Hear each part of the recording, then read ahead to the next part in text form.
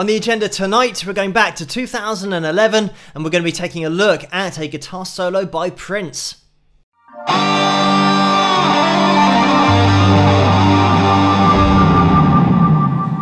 Hello, Phil here from Wings of Pegasus and welcome to another analysis video. If you enjoyed this video, please give it a thumbs up and subscribe. So, quick bit of background behind this one. I was sent a link to a video a couple of weeks ago and it was this solo. It wasn't this video. The solo that I was linked to was pixelated. It was very difficult to see what was going on, but I could hear what was going on and I thought, how have I not heard this solo before? So I did a bit of an investigation, found that it was from 2011, live at the forum, and there's going to be a link in the description below that you can click on if you want to watch this whole performance, but I'm just going to focus on the solo that I was listening to when I was sent the link previously. So let's get Prince up on screen and then jump into the analysis afterwards. Can I play my guitar?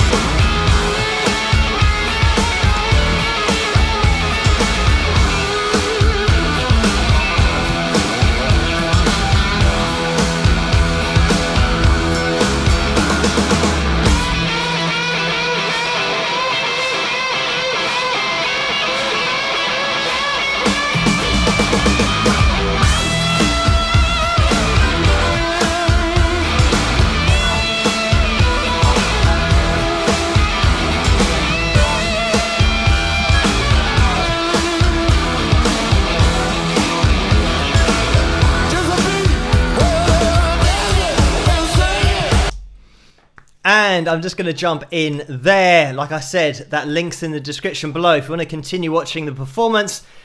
So, getting into this solo, it is interesting in that if you guys have watched this channel for any length of time, you'll know that when I was growing up and first getting into playing the guitar, Jimi Hendrix was my main inspiration, and then I got into Gary Moore a bit as well. And the interesting thing about this particular solo is I am pretty sure that if I'd heard this solo when I was 11 or 12 years of age, I would have been heavily into Prince as well. I think that with his guitar playing, because for some reason, I don't know why, but when I was a kid in the 90s, I would have been a teenager, it was very much prevalent to see Michael Jackson and Prince together. There's something about them having the limelight together, almost like who is best? Is it Michael Jackson or is it Prince? Or at least that's how it was in the UK. So it meant that in terms of guitar heroes or guys that were just great lead guitarists and blues guitarists, Prince never fell into, I suppose, my influences when I was learning to play, because I got heavily into Hendrix and Gary Moore.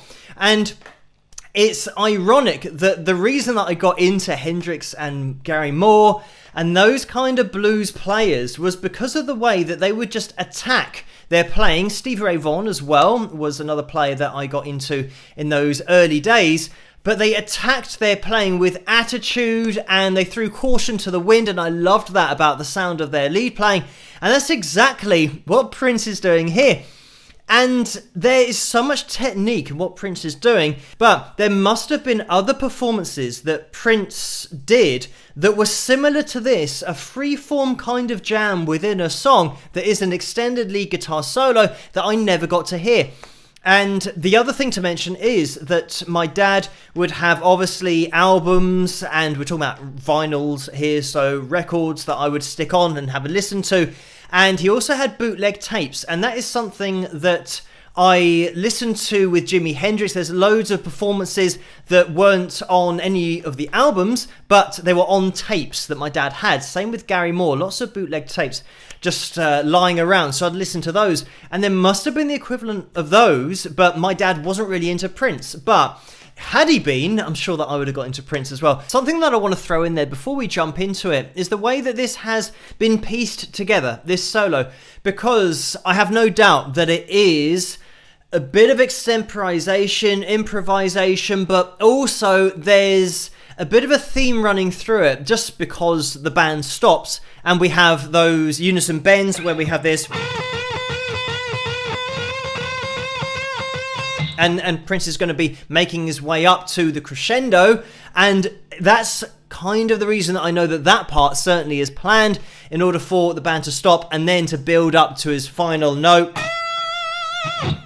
which will be the classic bend up to that E, 15th fret B string, bending it up to the root note of your chord, resolving the run that he's playing. So it's put together in such a way to make a journey out of the solo, but I think what's happened is he's just given himself free rein until that point. So everything we're hearing up till there is just him throwing caution to the wind and just sticking together some quality lines. Great blues playing in there, vibrato, hammer-ons, pull-offs, sometimes not even picking the guitar, but still getting a great sound out of it. So as you no doubt heard there, on my guitar I've got quite a lot of distortion, bit of delay as well, trying to get as close to Prince's tone here as possible, but his tone is just epic here. The amount of sustain that he's got, and he's playing a Fender Telecaster, which is just in nature not a guitar that you go to for sustain, and these kinds of tones that he's playing with, and this particular tone.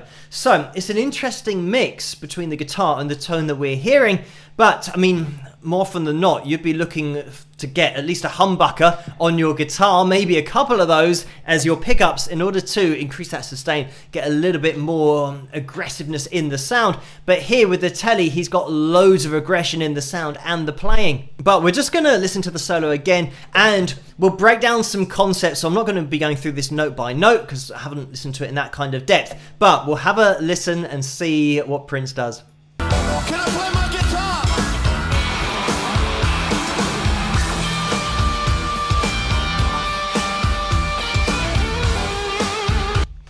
So straight off the bat, we've got this. He's kind of just throwing in a lot of caution to the wind and not really worrying about how it's sounding, apart from when he gets up to the.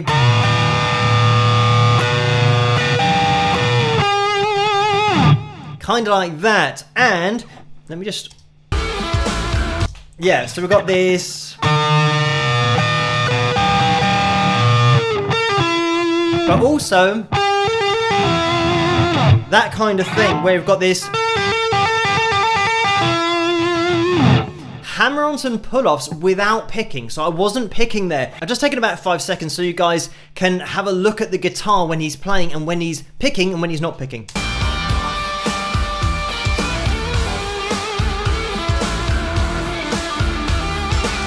So it was just on that, actually going up to the.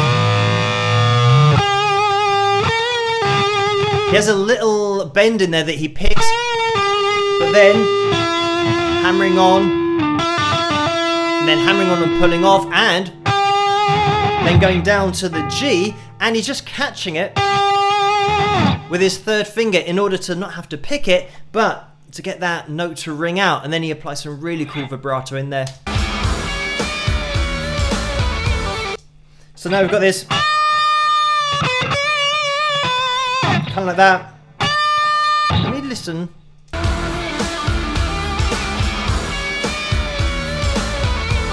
Yeah, it's just the tone. I thought he was maybe catching a little bit of that high E string, but he's not. I think just the tone is really heavy here.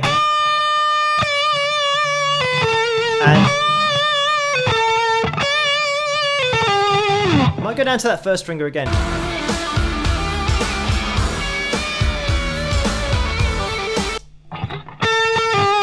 Yeah. That kind of thing. And you can see he kind of puts his hand behind his back to show that he's not picking. A little bit of showmanship there, but great technique in order to get those hammer-ons spot on, because if you miss the string, you're not going to hear the note. And a little slide down there. And a little bit of vibrato as well, again, not picking. And then little run up, take that back.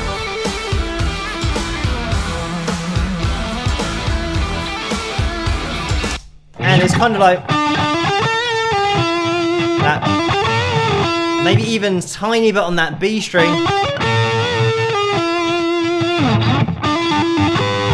That kind of vibe. And now we've gone all the way down to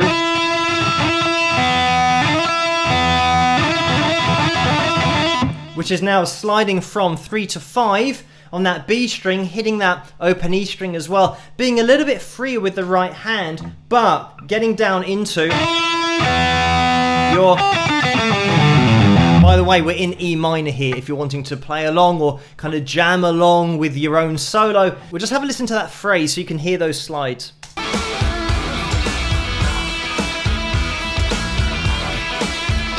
And we had this little tweak on that 3rd fret, high E string with the 1st finger.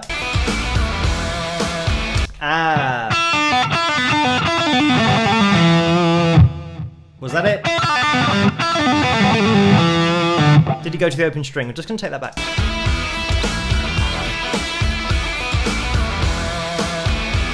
Oh no. He just kept it with that 1st finger.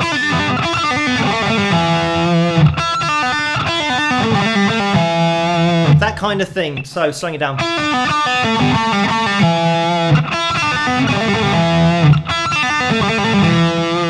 Kind of like that. If you just throw it together. Again, he's just throwing caution to the wind here. So, it's just playing a very fast run, but resolving to his E down there, just to make that run kind of have a full stop at the end of it.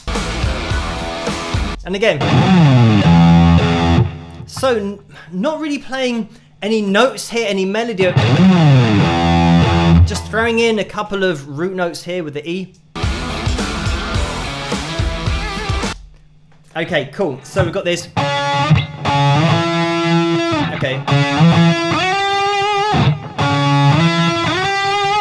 Okay, so he's sliding up from the octaves,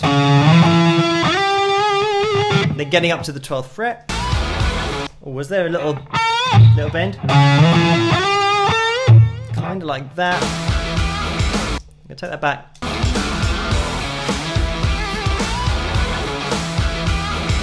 Okay, so that's that.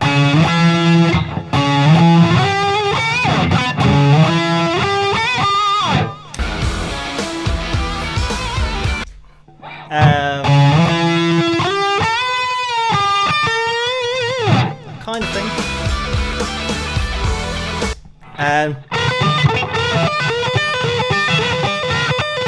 Little technique here, 12th fret again, minor pentatonic shape 1.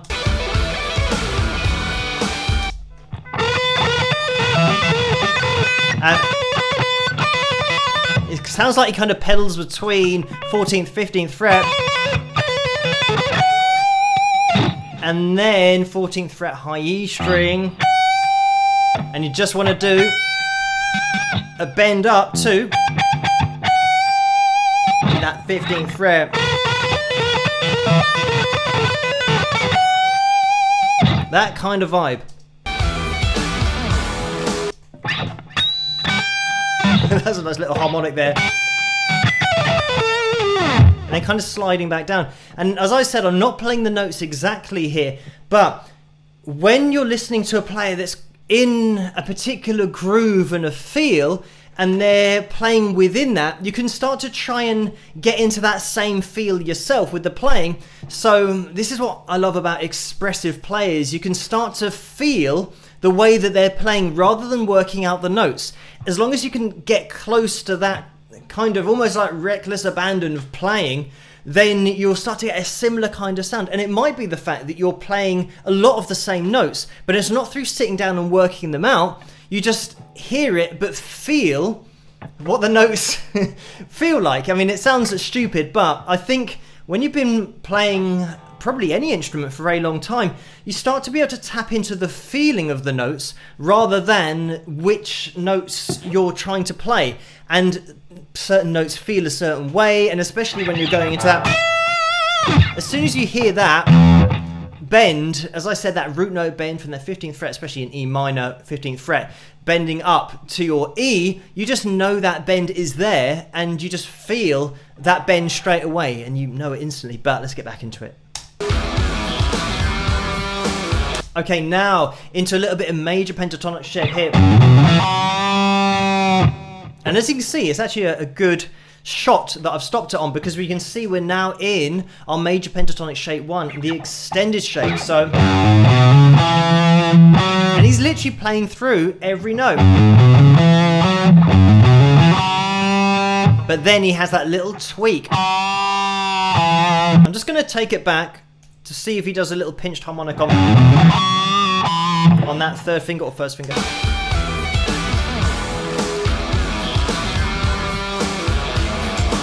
Oh no, he goes down. Kind of like that. So he does a little rundown there. There might be more notes in that rundown that I did, but he's just running down to, again, that open string. And now, again, same. And I'm not sure if there's that harmonic in there.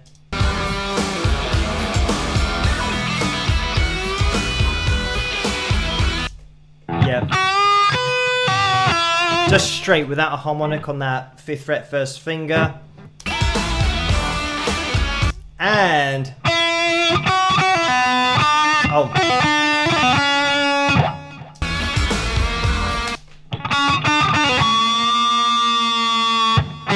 Did you resolve it? Yeah. So that was a little rundown.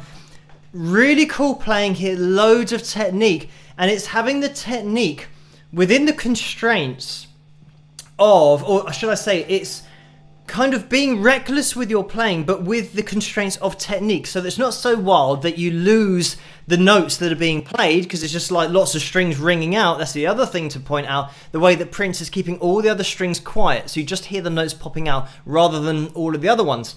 And it's having great technique and control of technique so that you can be wild, but you can be wild and still clearly make all of the notes that you're playing stand out, and all the notes that Prince wants to stand out do, because of the technique that he's applying. Let's get back into it.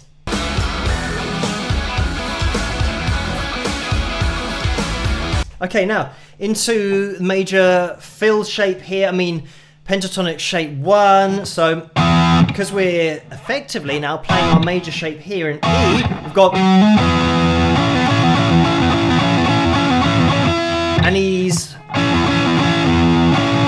just doing a pull off on that D string and just repeating that phrase.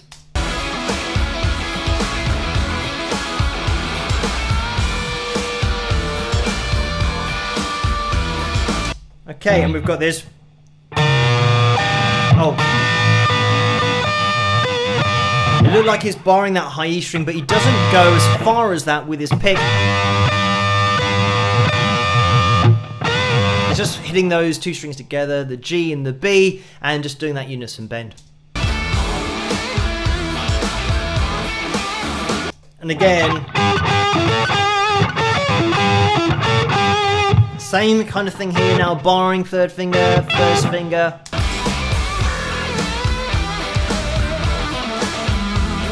Okay. And this little slide down on that A string. Ah. And that was just a pure run up from the minor pentatonic notes here. Just a straight run up to first finger, 12th fret on the G.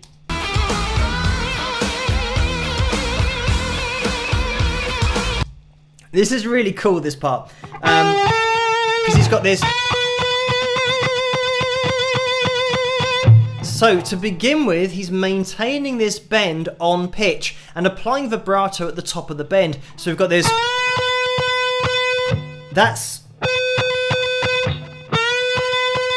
It's dead on pitch where he wants to be.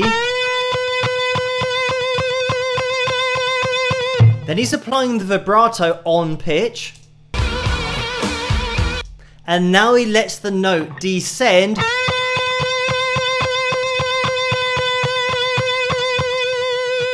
But now he's applying the vibrato just underneath the bend.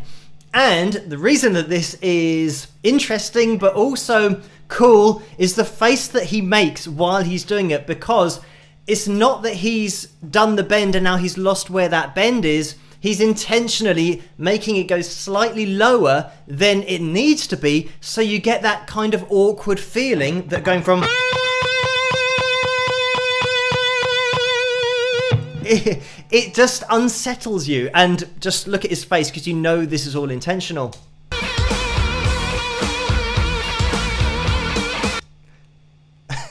And if that isn't a face of I'm slightly underneath the bend, then I don't know what is, but that's the point, that he's doing this on purpose.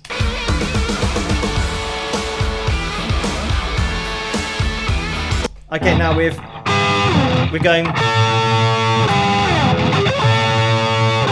So now barring 14th fret, 12th fret, and occasionally throwing in maybe that 14th fret on the D.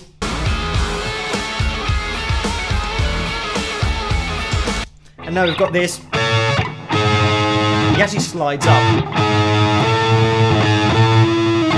And kind of like that. Cool bend there. And he does that. A little bend to that major, the major chord. If you know your bar chords, you'll know that your major note for your chord is here, where that second finger is. If you take that off, it becomes a minor. So he's just tweaking it towards that classic blues there, just throwing that in, but having that in there is, rather than hammering on, he has a little bend to it right at the end of that phrase. Oh, again, little slide down there.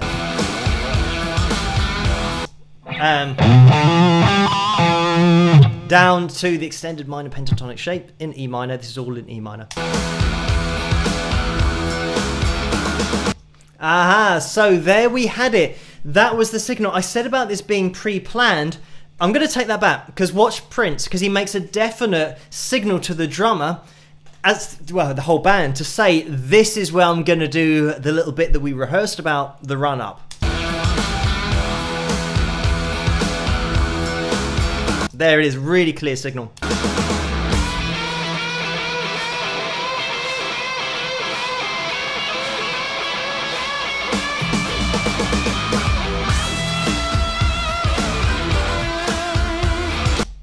And there we had it. So it was that.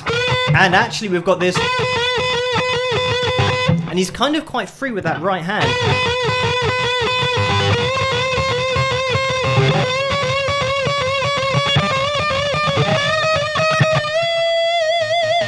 And then the bend at the end. There might be a little run at the end of that. I'm going to take that back. Yeah, it is that kind of.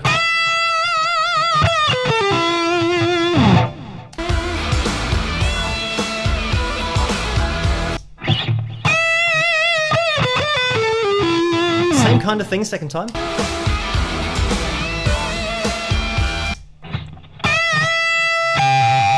High E string there, just adding it in. Yeah, same. Bring all the way down. Again, same run down there. Interestingly, when he was playing that bed, he plays the same way. I mean, Prince was a small guy, so he probably had small hands, as I have small hands. And you can see the way that he comes over sometimes with that second finger and plays, rather than his third finger, plays a second finger. You'll find that depending on the hand size of the player, they make different choices depending on which finger they use for bends and to fret positions that are 1 fret, 2 frets or 3 frets higher up, or even more than that. And you can see that in this, the Prince is using that second finger. Just what you'll find, and what I found when I was learning to play, is that by using your second finger, if you can stretch, it means that it leaves your other fingers more space to get another note in there, rather than using up that finger too early on, and now you haven't got the stretch, so that if I was going like that, I can reach up. Whereas if I play with the third finger, I would have to tap it in. Let's get back into it. I think we're at the end here. Yeah, that's it. So it's out. Just a little run up. Again, major part of that extended pentatonic shape. But that's the point. It's just because he's playing wildly, but with great technique. Let me not underestimate the importance of ability, technique, control. In order to play like this, you've got all the control in the world, but it's because of that that you can then let go and push your playing to the edge without falling over the edge. I always mention about the edge of the cliff. The greatest players seem to push their playing to the edge of that cliff, but they never fall over the edge where they just lose it and they suddenly start sounding rubbish. They just nail it in terms of that feel of emotion of being wild with it, and that's definitely the case here with Prince. But thank you guys for sending me a link to this video. It's actually over on Facebook, I believe, and not here on YouTube. But keep those suggestions coming here on YouTube in the comments section below. Let me know what you guys think, and if you did enjoy this video, please give it a thumbs up and subscribe, and I'll see you guys at the next one. Rock!